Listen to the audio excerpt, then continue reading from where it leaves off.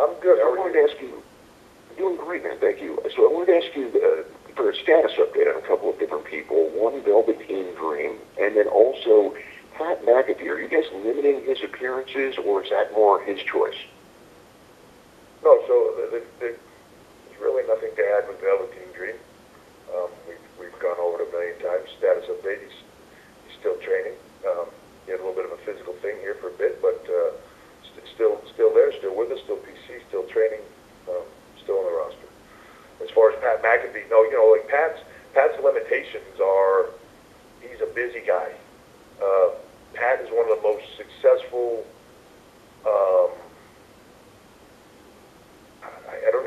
I hate to put a title on what he does because I feel like it's limiting to him. But like you say, like podcaster, media personality, sports world personality. That almost every weekend that I look online during football season, Pat seems to be trending on the weekends. His coverage of football, his association with FanDuel, just everything that he does. This, as you can imagine, going into the playoffs and into the Super Bowl was a very busy time for him. So it was not a matter of, everybody leads into everything and has a take on it, and then it runs on the internet, and everybody speculates, and Pat loves that, as do we. So it's,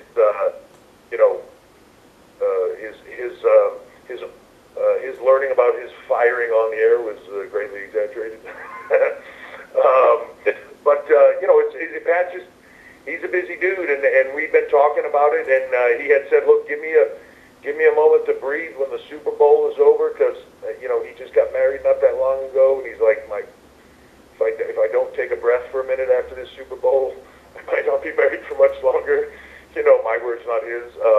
I think he just needed to take a breather, and if we can engage here back again, he loves it. And that's the one thing that I love about Pat. When you have somebody from outside that comes in that loves it, and by outside, it's hard for me to even refer to him as an outsider because he so loves what we do, it's hard not to see him like an insider. But when you get somebody like that, or even right now, I can tell you, I have not been more impressed with anyone sort of kind of walking in the door with a, hey, I'd like to do this thing with you guys and kind of engage with you as BadBunny. Like I cannot, he is phenomenal, so respectful to what we do, is the biggest fan, is living a dream right now, but in every way that you could possibly imagine, he's respectful and loves what we're doing and is so into it. And I see him training all the time. I see him working out all the time. When he's there, he's just one of the guys, and it's awesome to see. And I really can't say enough good stuff about him. We'll go next to Todd Davey at Inner Sanctum. Hey, Todd. Hey, Paul. How you doing? Good. Just wanted to ask you about one of your NXT alumni, an Australian, Rhea Ripley. We saw her at the Royal Rumble last to the second position. I was just reading earlier, there hasn't been an official announcement on what brand she'll go on from here. Has there been a decision made on that? And further to that, what potential do you see for her on the main roster? Well, I've been vocal about her in the past. To me, I don't know that there is, everybody brings skill sets to the table. At her age, 23, I think still,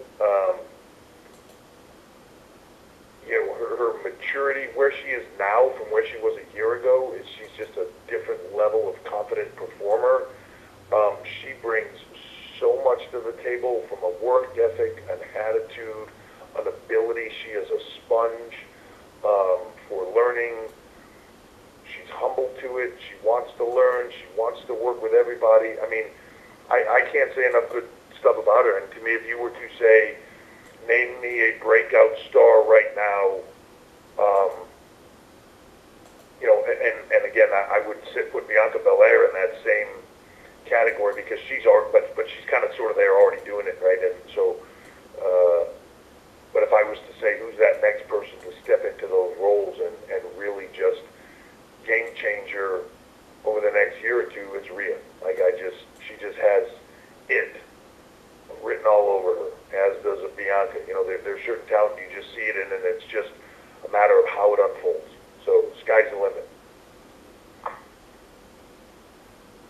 next to Sean Ross Staff at Fightful.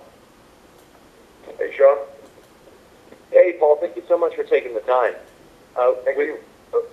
With the integrated deal with Universal and Peacock, and of course 2 major cable shows on the USA platform, have there been any discussions of NXT appearing on the Peacock platform, just separate of the WWE Network integration that will be a part of that? Sorry, I'm not sure how you mean that. Meaning the actual show? Yes, as running it live on Peacock. To be honest, I'm not 100% sure in those conversations. That would be a question for, a Nick or a staff or somebody. I've not, at that level of detail with the Peacock thing. I haven't been engaged in it at that point. The great thing about NXT and its placement right now on USA, one, they're extremely happy with the product. 2, they're extremely happy where it sits. But it's you have to look at it all as one big circular kind of universe. They all kind of pitch into each other. And so having the platform of USA with NXT, much like Raw, to pitch you to Peacock and to pay-per-views and all the other content, that's just me speaking, would seem like it would be the best place for it to be. The relationship with USA is really strong and remains for NXT. Where that goes in the future, I obviously for anything that's up in the air. And as these platforms shift and move and their desire to push subscribers and or viewers in certain directions, obviously is a part of this. But the great thing about Peacock, this NBCU relationship, it just strengthens across the board. They're all synergistic to each other. And, when you talk about the size and the strength of Peacock, it just increases the viewership dramatically. So if there's a special event coming on there, the ability for more people than ever before, by far, to be able to see that event and to have eyeballs on that event and to get cross-promotion across everything is bigger than it's ever been before, and that's the goal. Thanks, Paul. This will be the last question for the day. Thank you. We'll go to Nick Hausman at Wrestling Geek. Hi, Nick. Hi, Paul. Thank you very much for taking the time today. Thank you.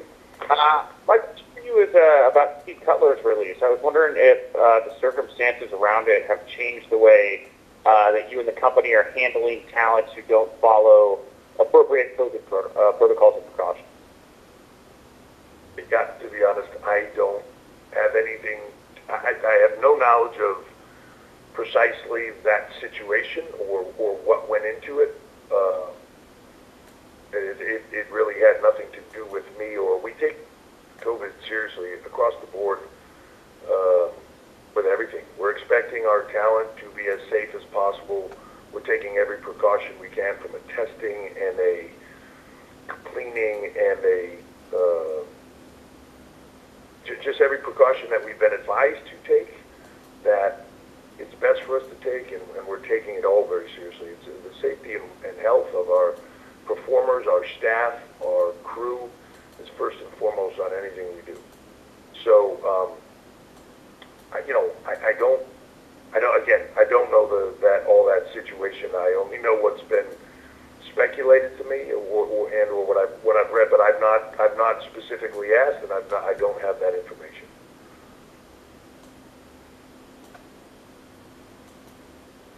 All right, folks, that'll wrap up today's conference call. Thank you all for joining us as always. I'll turn it back over to Paul for some closing comments. So thank you guys very much for being a part of this today.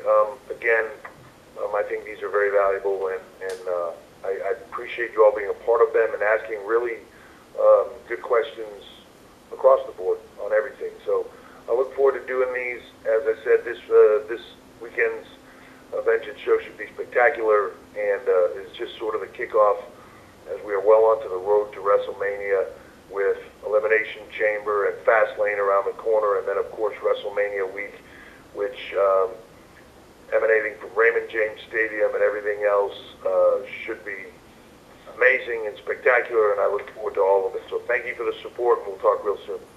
Thanks, everybody. We'll talk again after TakeOver on Sunday night. Everybody stay safe.